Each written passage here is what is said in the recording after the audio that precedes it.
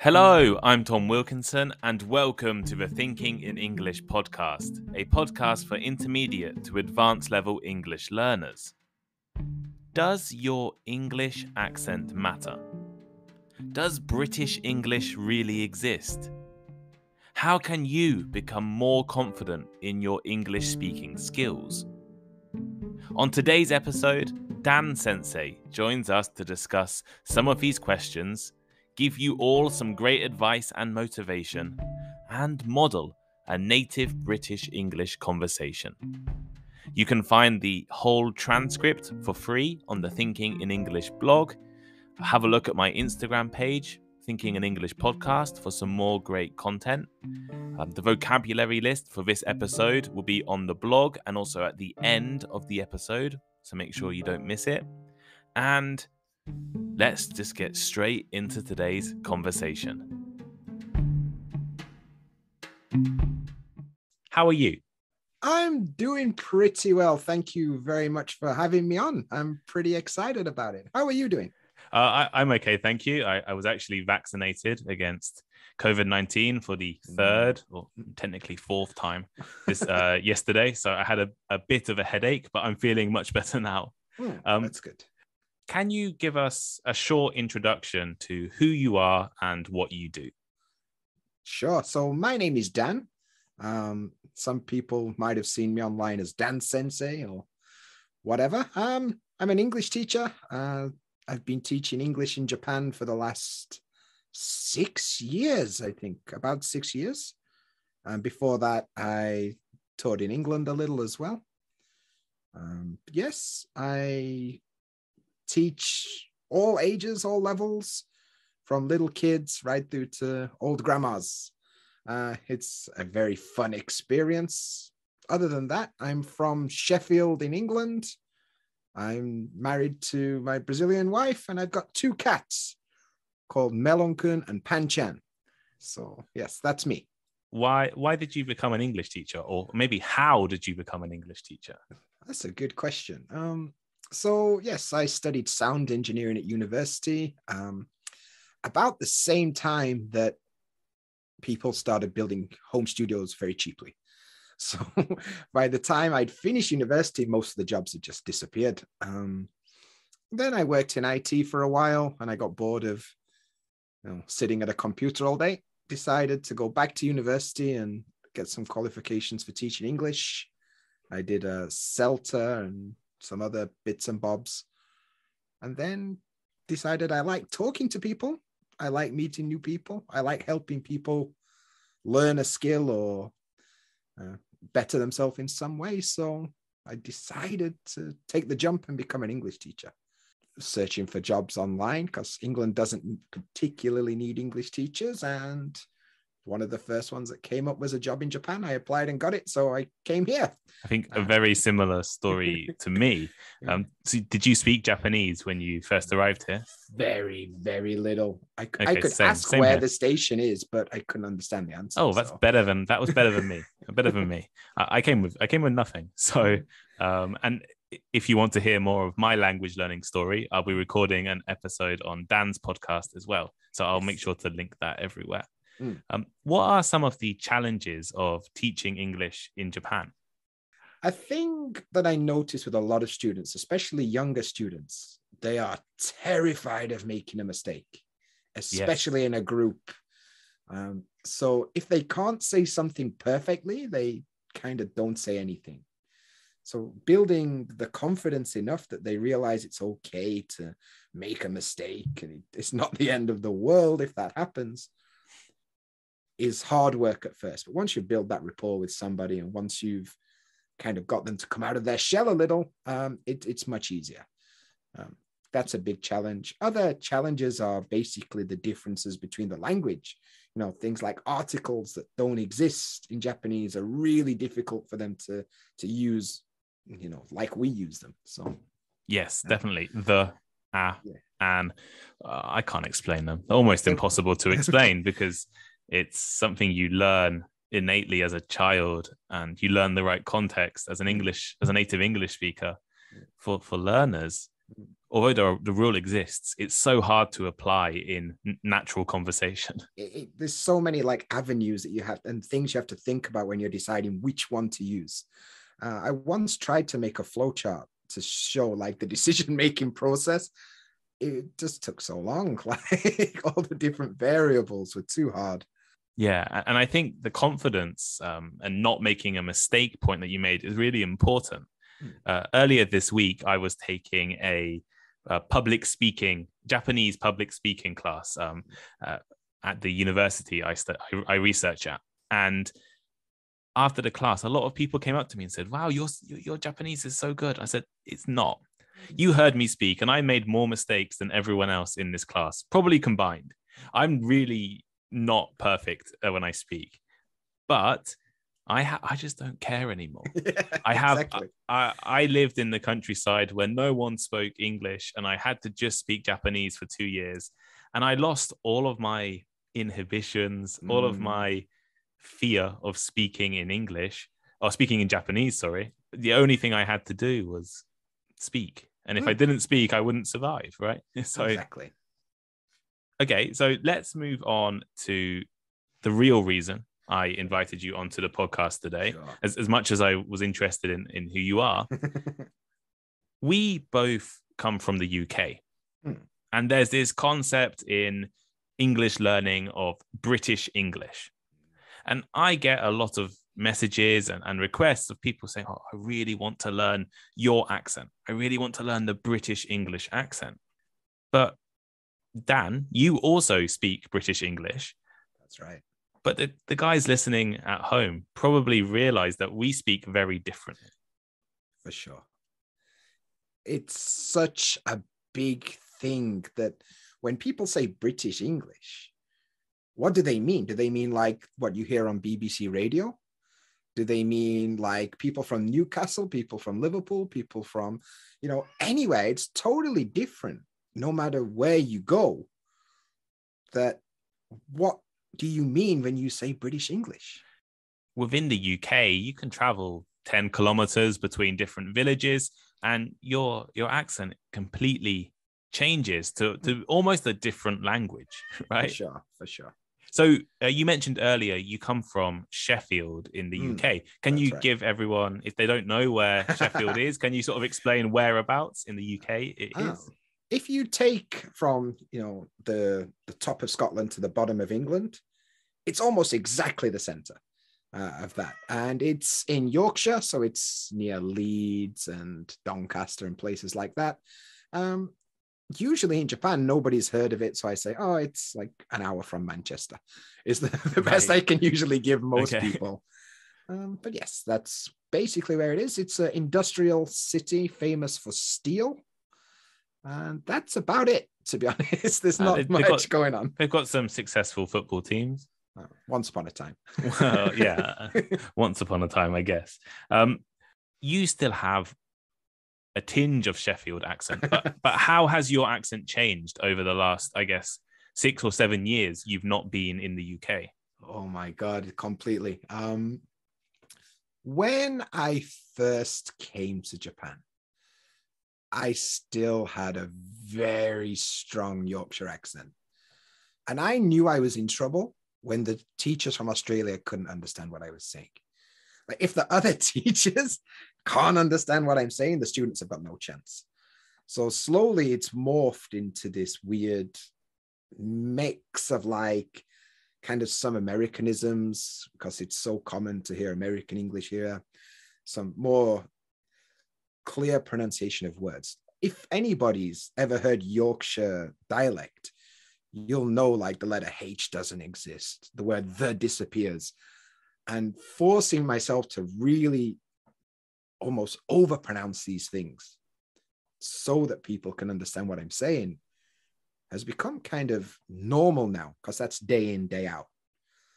The only time I really sound like I'm from Yorkshire is if I talk to my brother on the phone. And then instantly it kind of clicks back. But if I'm talking to people, whether it's students or my wife, or when I'm doing anything teaching based online, so Instagram or whatever, it's kind of this teacher voice, which is designed to be easier to understand, I should say. But little parts still come through. Do you think your Yorkshire accent has maybe affected your life or affected your career, your profession? Because a lot of people are really, really worried about their accent when they're learning English. So how has your accent affected you?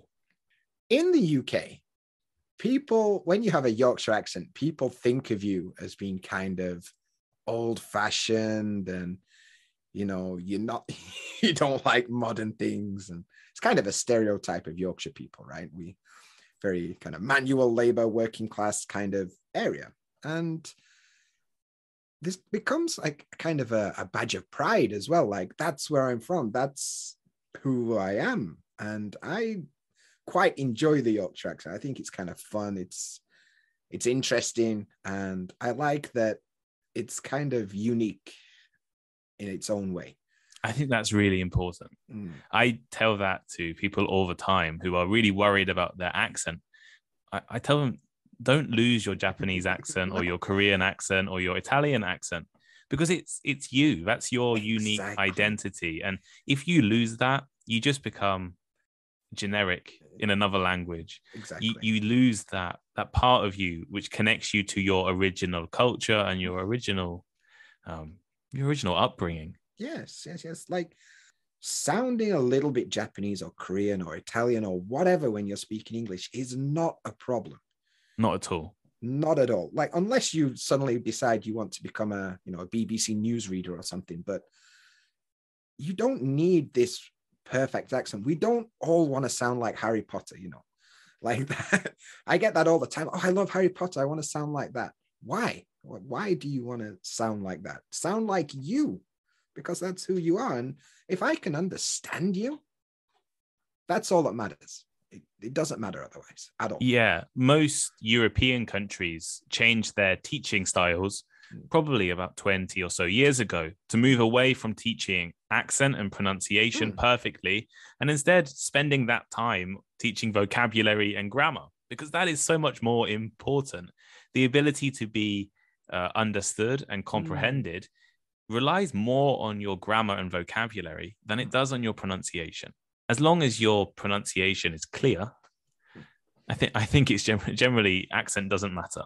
I agree completely. Like, being understood is the goal. Having some picture perfect accent of whatever you think British English is fine if that's what you want to dedicate your life to, but it's not important. I'm going to understand you either way. So it doesn't really matter. It doesn't matter at all. Do you think British English actually exists? No. What people think is British English is maybe a Hollywood version of English or BBC English or RP or whatever you want to call it. Sure, there is that idea, but we don't all sound like the Queen, Nobody really speaks like that. And like you said, you can go 10 kilometers in any direction and you're going to encounter different sounds, different words, different dialects. So when you say British English, what do you mean? Because it doesn't exist as just one thing. Even in Yorkshire, different towns have different words and different sounds and different dialects, and we are 10 minutes apart. If there's that many dialects and that many different sounds being made in England, how can you say that one is British English? It doesn't exist. Right. So I half agree with you, right? British English, I guess, does exist written. Oh, yes. Okay. Right. In a written form, we do spell words slightly differently to American English. We do have slightly different grammar rules as well. And, I'm sure that if myself and Dan were to write something, we'd probably follow the same rules. But if we're having a conversation, we're not following exactly the same rules of speaking in terms of accent and in terms of vocabulary.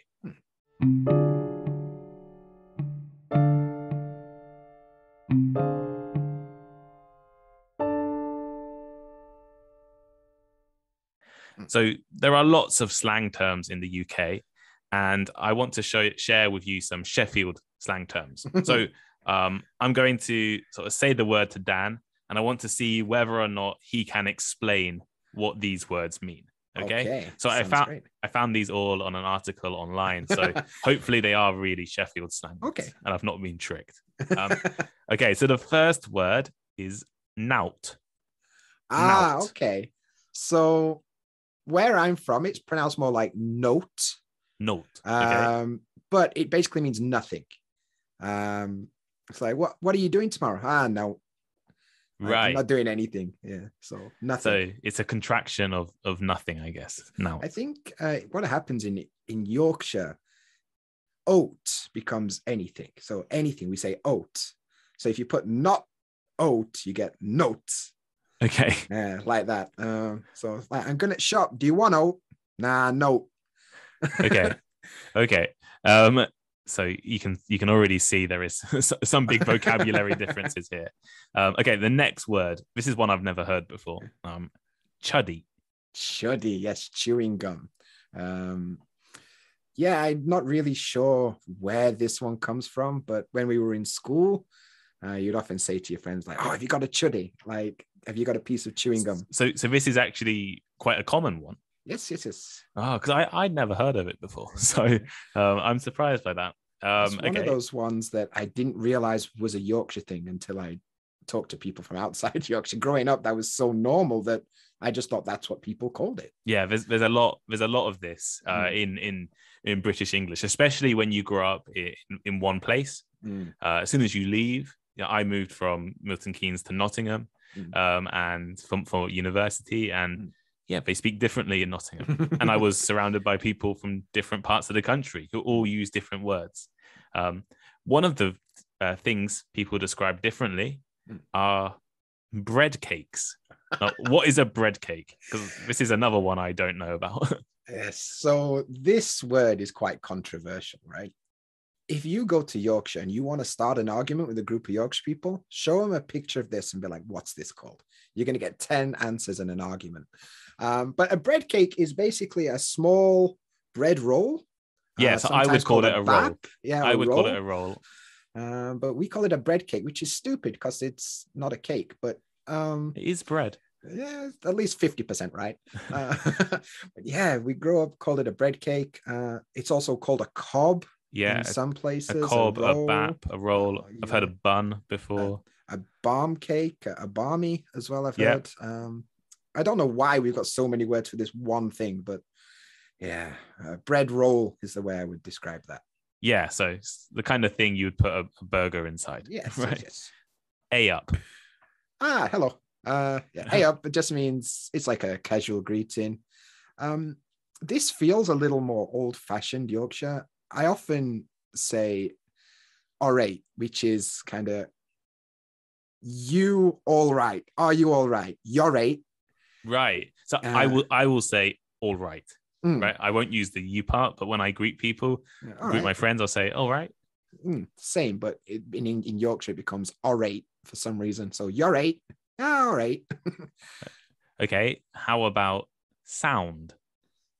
Oh, okay. So this means that something is like, you could say that a person is sound. It means they're like a nice person. They're easy to get on with. It also kind of means like, okay, I understand. For example, your friend says, okay, we're going to meet at the pub at 8:00. Oh, okay, sound. Like, I got it. I understand. It's fine. So yeah, that's quite a common one as well. Okay. And the final word on my list, gentle.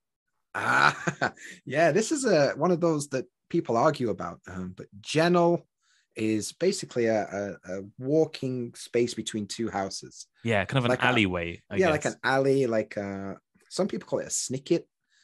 But yes, a gentle, it's like between two houses, a place that you can walk.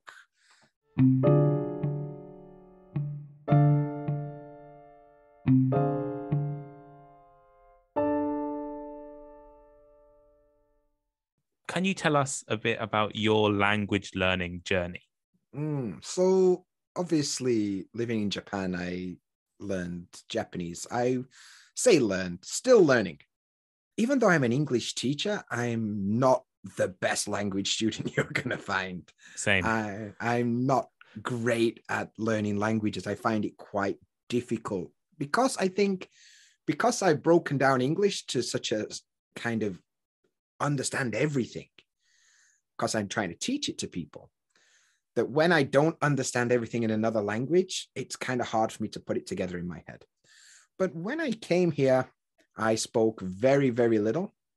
And a few experiences later, like 2.5 hours trying to open a bank account, where it resulted in the woman telling me that my passport was wrong, I realized like, wow, I got to learn some Japanese pretty quick.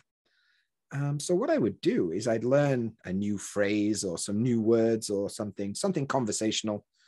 And I'd go to the standing bar near my house and I would say that expression to everyone. Right. And I would just see what they said. And I would kind of memorize what they said. So then I learned how to respond if somebody else said it to me. And basically built up a conversational kind of database that I could call upon. Yeah, I guess there is definitely some similarities between us, because I also came to Japan with very little Japanese, both written and spoken. So it was all a process of learning as fast as I can and learning what is most necessary first, I guess. Yes. But something I've been doing recently is also going to the local sort of standing bar and practicing, because of COVID. For the first few months I lived in Tokyo, I couldn't really meet many people because a lot of places were closed all the time, or they closed at 8 p.m. So in the last few months, as things have got slightly better here, I've been spending more time at my local coffee shop, which also turns into a bar at night, and just speaking to people. And I think it's just a really nice thing to do, and it gives you an opportunity to practice. So I definitely encourage anyone listening who has the opportunity to go somewhere. Maybe maybe you live in an English-speaking country and you can go to often a small, intimate bar or pub. Yes. is the best place to go to, because if you go to a bigger place, you have your own table and you're not near anyone. That's right. The place I go to is only 2 chairs. And everyone else has to stand around. So that's why I like it. Yes. A same experience, like intimate, you can't help but make eye contact with people, and then you've got an open door. And to anyone listening, like we both mentioned, we make a lot of mistakes, but we don't care. And I think having that opportunity to feel free to express yourself in a language that you're learning and not worry too much about, is this the correct conjugation of this word or whatever. As long as the other person is kind of nodding and smiling, you're going to build your confidence, and that's going to lead to you being more outgoing and trying new situations. And you're going to naturally spend more time in the language, which means you're going to learn more of that language just by doing it. Yeah, and you're going to make mistakes, but it's a good story when you look back on it. I've made a lot. I accidentally became a Santa Claus for a kindergarten because I didn't understand the question I was being asked. I've had some terrible haircuts here. It's part of the journey. Yes. And if you can take it all in, I guess, take it all in good humor.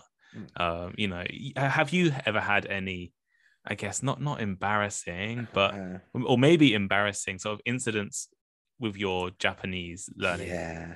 Well, the one big experience that made me learn Japanese is a trip to the doctor.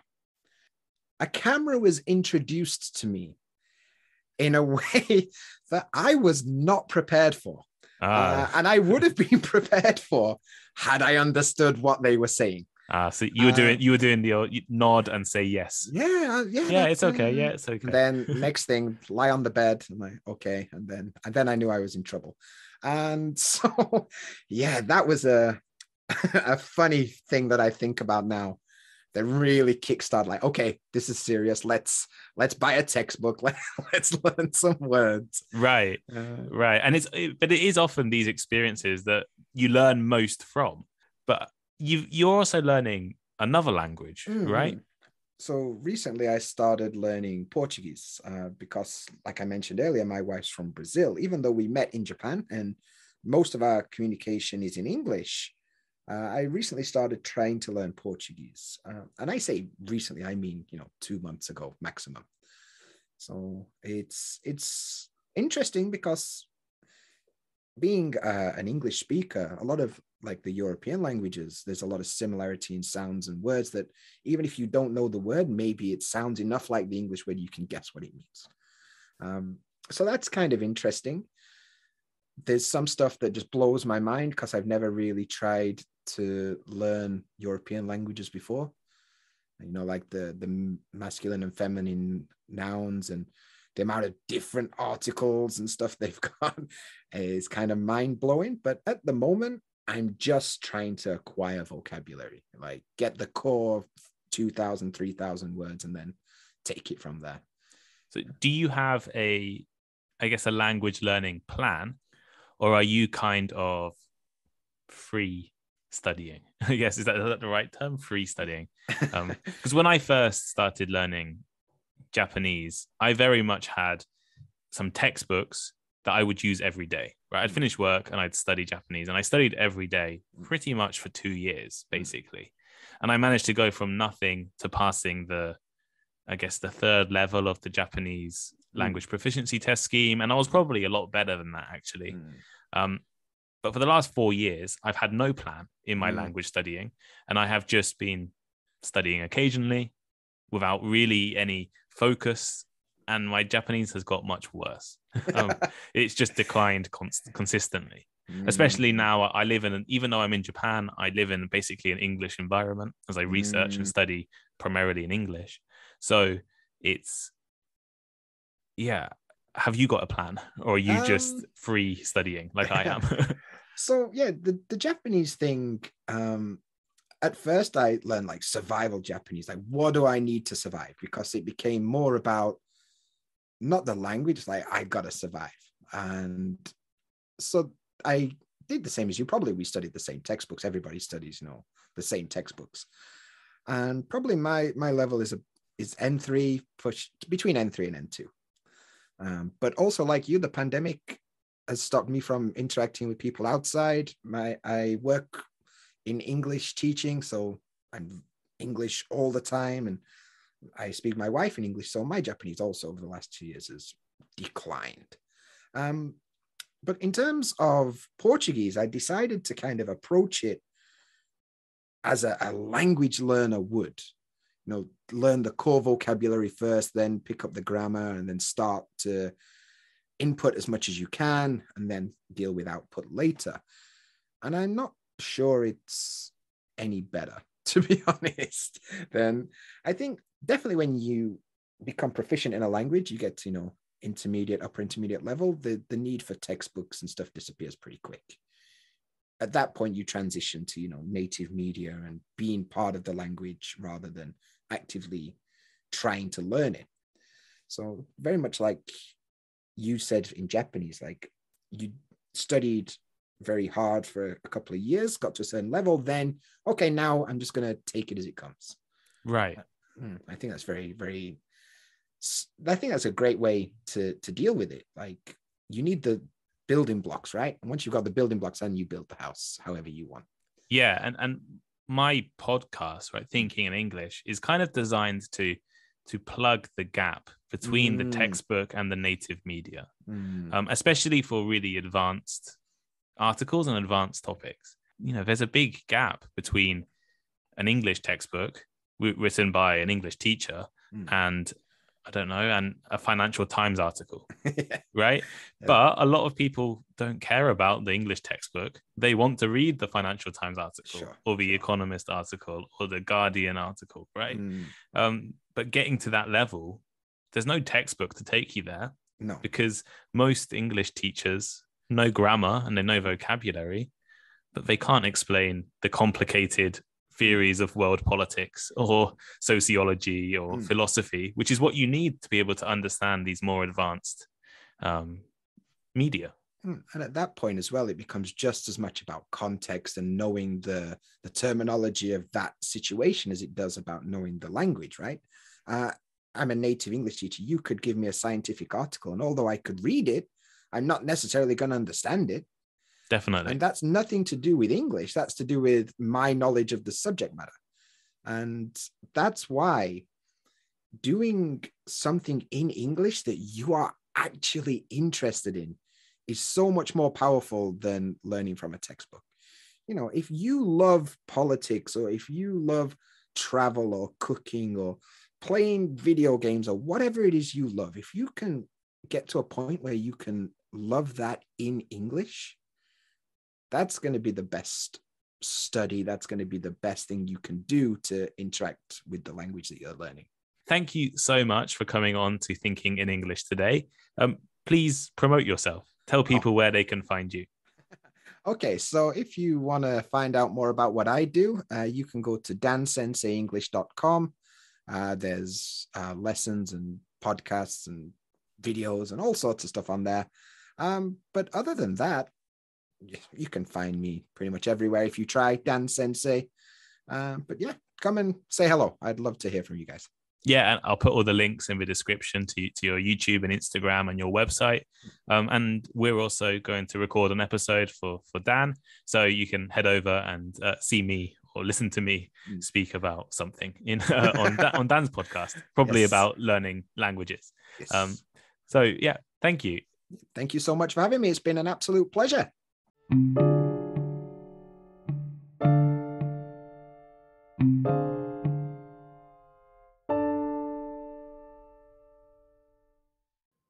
So here is today's final thought.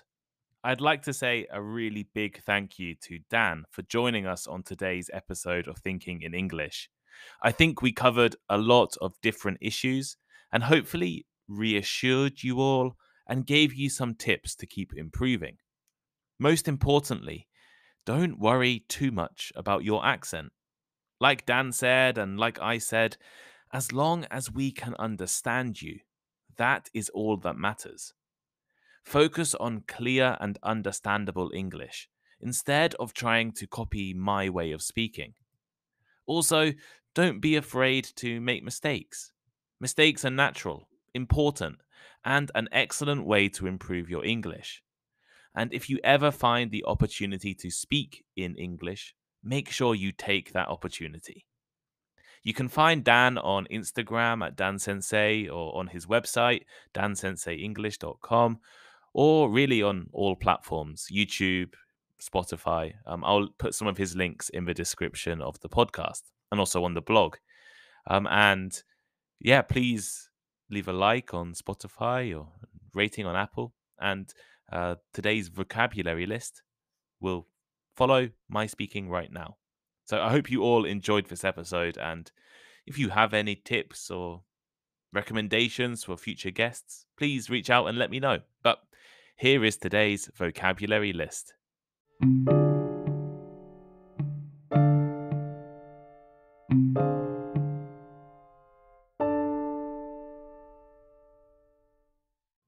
Here is today's vocabulary list. I'll put the written list on the blog. I don't think it will fit in the description of the podcast.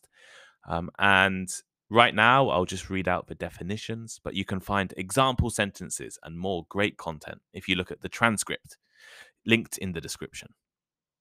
Bits and bobs. Bits and bobs. Small things or jobs of different types. Take the jump. Take the jump. To commit yourself to a course of action which you are nervous about. Not the end of the world. Not the end of the world. Often used to mean that something bad that happens is not too serious. Innately. Innately. An innate quality or ability is one that you were born with, not one you have learned. Variable. Variable. A number, amount, or situation that can change. Inhibition.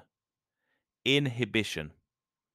A feeling of embarrassment or worry that prevents you from saying or doing what you want. Americanism. Americanism. A word or expression that was first used in the US but is now used by people in other countries, especially those where English is spoken. Old-fashioned. Old-fashioned. Not modern, belonging to the past. As in, she has very old-fashioned opinions of marriage. Badge of pride. Badge of pride. This phrase means a mark or an expression of your pride. As in, he wore his identity as a badge of pride. RP. Short for received pronunciation. This is the standard way of speaking in which middle-class speakers of Southern British English pronounce words. As in, so many students want to study RP, but I can't speak it.